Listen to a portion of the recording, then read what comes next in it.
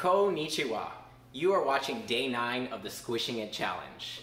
In the words of the great Robert Smith, Monday, you can fall apart. Tuesday, Wednesday, break my heart. Thursday doesn't even start. It's Friday. I'm in love. And that means it's Financial Friday. When it comes to finances, an idea or a practice that I'm in love with is the idea of paying yourself first.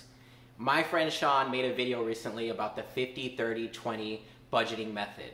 And that deals with how you deal with your income, or basically how you allocate or budget your income.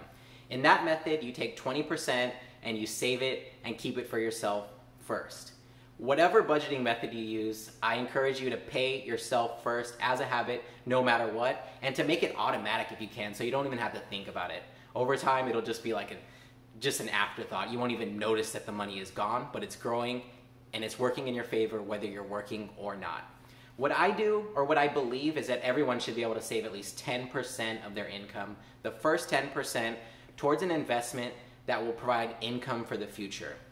I like dividend stocks, or investments that pay an income, such as bonds and dividends, or dividend funds. Personally, that's what I like. I think the best investment, actually in this case, is real estate. A lot of the richest people have real estate, and it gets very, very favorable tax treatment. So I'm not there yet where I'm buying real estate yet, but I'm saving up for sure.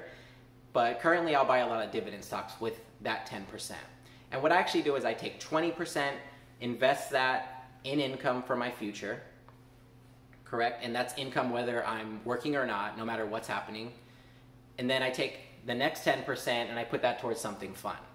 Currently, that's my Japan fund, because I'm saving for a vacation in Japan. So I have my Japan fund, 10%, 20% towards investments. And I just love the idea of buying income. You really want your money to multiply. An analogy would be like you want your money to go on a few awkward first dates, fall in love, and then make cute little money babies for you, whether you're working or not. Because you don't want to always be trading your time for money. You really want to take your time out of the equation and have your money work for you. Thank you for watching day 9 of the Squishing It challenge, and sayonara.